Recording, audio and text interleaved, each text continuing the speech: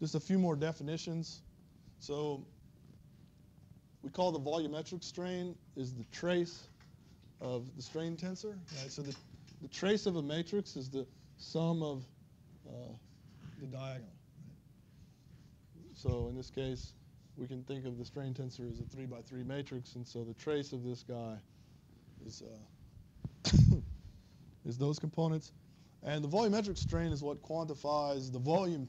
I mean, it's called the volumetric strain because it quantifies the volume change,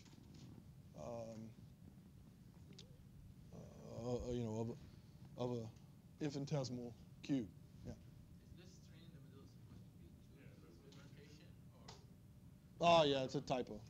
Sorry, that's a typo. Need to fix that. Yeah, definitely. 2, 2.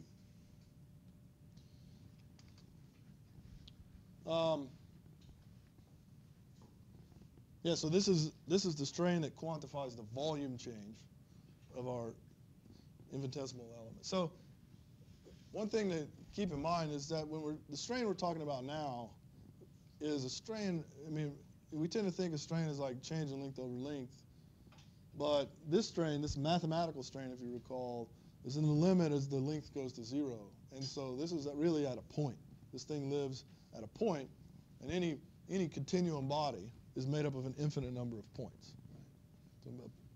And so this quantifies, it's a little hard thing to kind of understand, but this quantifies the volume change of an infinitesimally small point, which is kind of a weird thing. Right? So it's best to just think of it the volume change of a cube, but the cube is infinitesimally small. So anyway.